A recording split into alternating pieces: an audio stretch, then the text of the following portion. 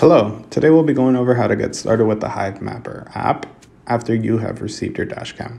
You'll need three things for the setup: the Hivemapper app, the Phantom wallet, and your phone. There'll be a separate video on how to navigate through the Phantom app. Let's begin with going through the App Store and downloading both. For this example, I'll have both of them already downloaded. Once that is done, open the Hivemapper app.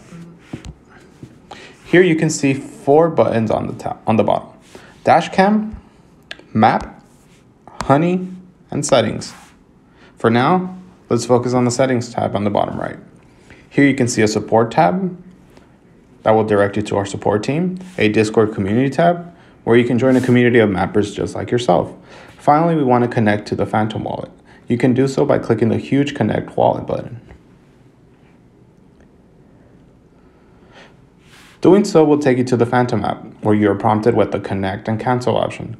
Click the Connect button.